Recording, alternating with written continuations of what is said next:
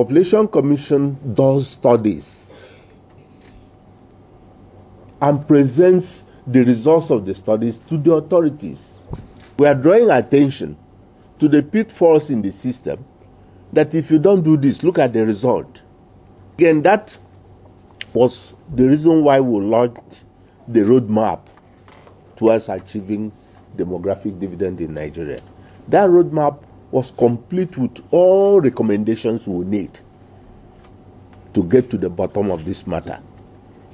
Demographic dividend refers to a situation where more people are contributing to the economy than those taking away from the economy. That is what demographic dividend is all about. To reap demographic dividend, there must be adequate investment in education. And there must be conscious effort to provide employment for those who went to school. It is often said that every nation's population is its greatest asset. But that population size can also be a cause.